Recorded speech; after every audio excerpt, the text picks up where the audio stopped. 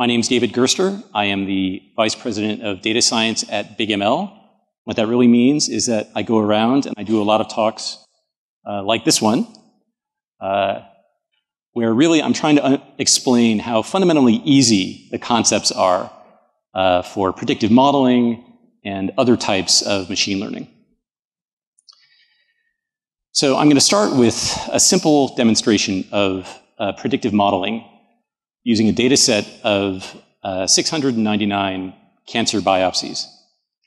And each biopsy has a known result, which is it is either benign or malignant. And this label is known for each model. And if I go over to BigML, I've already taken the step of loading this data set into the BigML tool. And you can see it has a bunch of different features here, a bunch of different numerical measurements. Clump thickness, uniformity of cell size, 9 different things. And then the last thing here is the class, which is either benign or malignant. And you can see that most of them are class 2, which is benign. That's good news, right?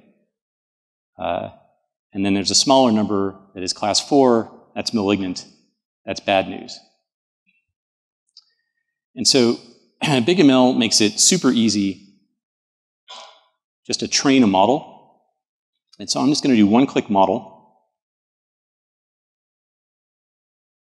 This is all happening in the Amazon cloud. BigML crunches this data.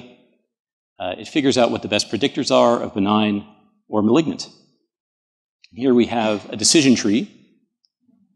You can see here at the top of the decision tree, this represents 100% of the data, this guy up here. And the first split that the BigML model makes is based on this feature, uniformity of cell size. And so now the way these numerical features work is they're all on a scale of 1 to 10, with 10 meaning totally abnormal and 1 meaning totally normal. And so this is saying that if the uniformity of cell size is greater than 2, right, so from 3 to 10, where 10 is the most abnormal, then 80% of the time, the biopsy with that measurement is going to be malignant. Then over here on the other side, we have the biopsies with uniformity of cell size less than or equal to 2. And 95% of the time, those are going to be class 2, which is benign, right? So just this one rule gives us a huge benefit in our data set, right? If you look at this, the 2 classes are slightly weighted towards benign. Over here, we have a subgroup that's 80% malignant, right? And over here we have a subgroup that's 95% benign. So that's a big improvement in the purity of our model just by making that one rule, right? BigML found this rule that if the uniformity of cell size is more than 2, meaning that the cell sizes are somewhat irregular in the biopsy, then 80% of the time, that's going to be a malignant biopsy. And if I wanted to, I could look at it in the sunburst view. Basically, the fact that we're seeing a lot of bright green here means that we have a very good model. If I wanted to, I could evaluate the model with a couple of clicks. If I wanted to, I could make it into an ensemble, like a random forest. But we have limited time, so suffice it to say, this looks like a pretty good model, right? And I want you to remember this pattern, right? Based on uniformity of cell size being greater than or less than 2, right? Just keep that in the back of your mind. So, that was kind of boring. I mean, that was really almost too easy. So I'm going to make things a little bit more difficult. I'm going to go back to my data set, and I'm going to get rid of the labels. And in place of the labels of benign or malignant, I'm going to take an anomaly score, and I'm going to train a model based on that anomaly score. And so this is, so I'm going to take this problem where we have the labels. I'm going to hide the labels from BigML. I'm going to replace them with this anomaly score. And I'm going to see if we can still get insight into this biopsy data without knowing the result of is the biopsy benign or malignant. And here's how BigML's anomaly detection algorithm actually works. Let's say you have a bunch of data points, and you are interested in figuring out if this one is an anomaly or not.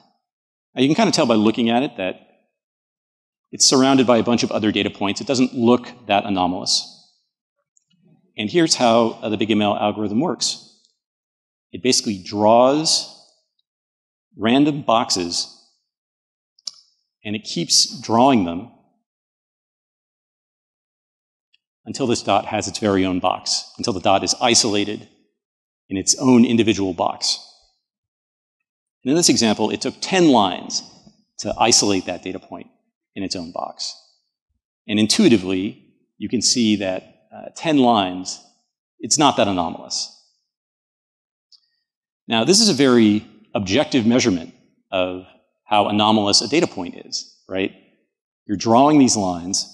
The number of lines it takes is a very concrete measure of how anomalous a data point is. And you can see that if I did this 100 times, I would get some average measure of how many lines I had to draw before it had its own rectangle, right? Before that data point was isolated. Now here's this guy out here. Now this clearly looks like an anomaly, right?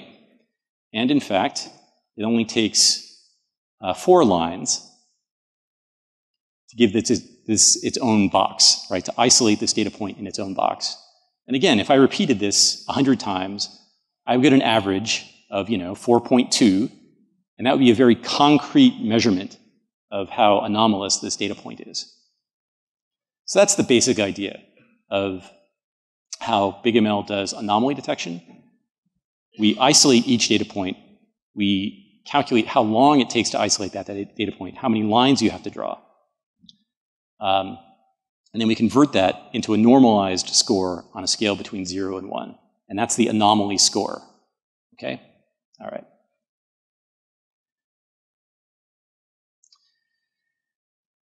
So next, because again, the predictive model, that was like way too easy, right? I clicked a mouse, I got the model. That's boring. So I'm going to remove the labels of benign or malignant from this breast cancer data set. I'm going to train an anomaly detector on this unlabeled data, and then I'm going to create a new data set that has the anomaly scores as labels. So the thing I'm trying to predict will be the anomaly score instead of trying to predict benign or malignant.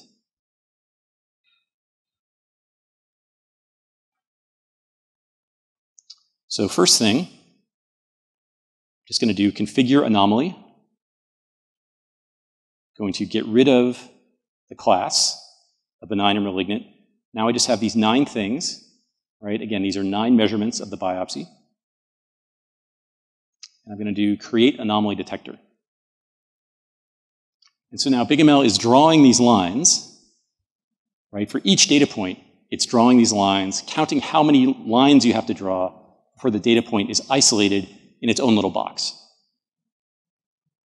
And it's doing this hundreds of times for each data point.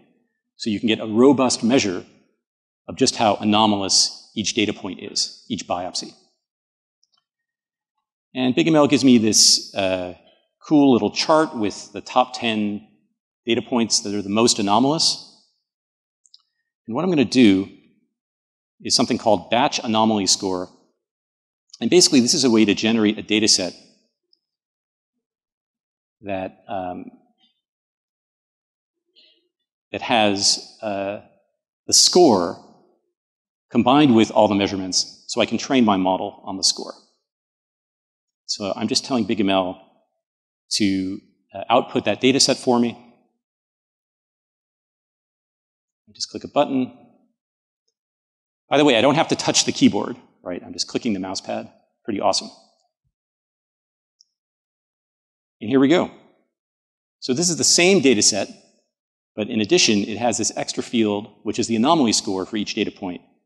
And you can see that that varies between 0.29 to 0.65. The higher the score, the more anomalous the biopsy is, okay? And I'm going to train a predictive model, but I'm going to leave out the label. So I'm hiding the label from the model. And the only thing the model has to go on is this anomaly score.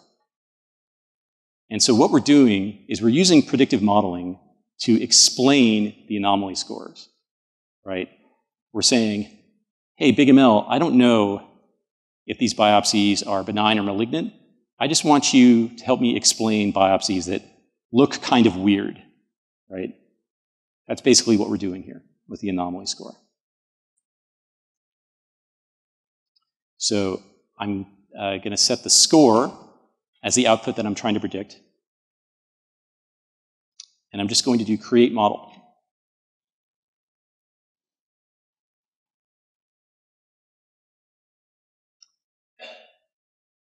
And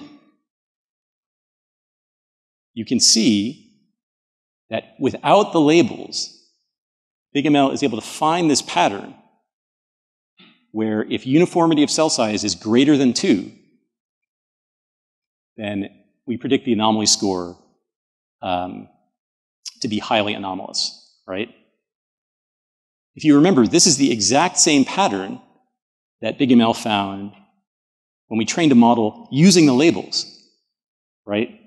When we used the labels, BigML found this exact same structure in the data.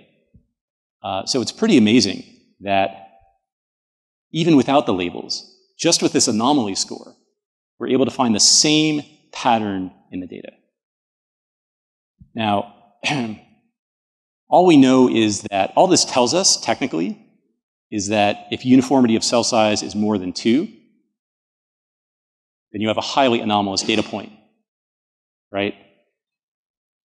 But this is a huge clue, right?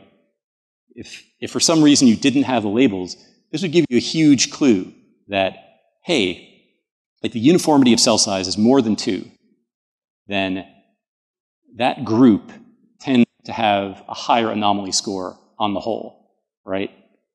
And you know that lurking in there is this minority class, this bad class, right? In this case, it's cancer, right? There's this bad guy, cancer, who's lurking in your data set. And just by knowing that this is something that looks weird, you can use that information to help track down the bad guy, right? That's the idea. So again, without knowing whether the biopsies are actually benign or malignant, we're still able to use anomaly detection to give us a clue about what bad actors might be lurking in our data set.